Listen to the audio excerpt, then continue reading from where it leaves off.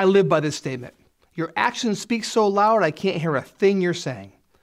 Many people like to get over-educated, right? They love to learn everything about every detail, about every possible scenario before ever making a move. They're lifelong students. They want to know how everything works in the car before they ever get into it and drive it. There's a name for that affliction. It's called analysis paralysis. It's when someone does so much research they never actually take action towards their goal.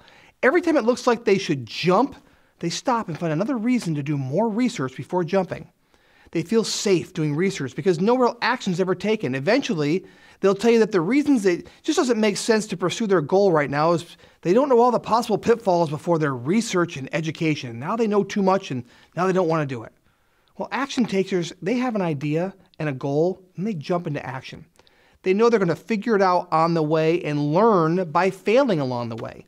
This is not the safer route, but it's the only route that actually gets goals accomplished. I would take a dreamer and a dropout taking action over a highly educated researcher that continues to research any day of the week, because the dreamers and action takers are the ones who truly change the world.